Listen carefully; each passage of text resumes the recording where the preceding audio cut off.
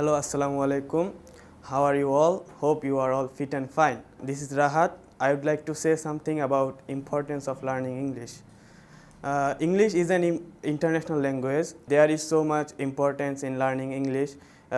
Most of the people all over the world can understand the language. That's for this reason you can communicate with them easily, and you can explore more things. And suppose you are visiting a foreign country, it's not possible for everyone to learn every single country's language. Then if you know English language, you can communicate with them, because most of the people will understand the English language. If you don't know English, you can't pursue a higher education.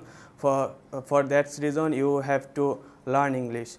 And also, the internet is full of English content and videos.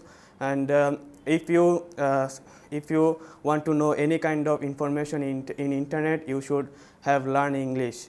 And there is not much more than information in your local language. So if you know English, you can learn anything from the internet. And nowadays, without English language, you can't get a better job. We should learn English for our better life.